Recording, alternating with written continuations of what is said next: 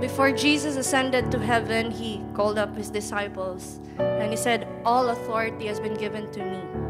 And that authority has been passed on to us.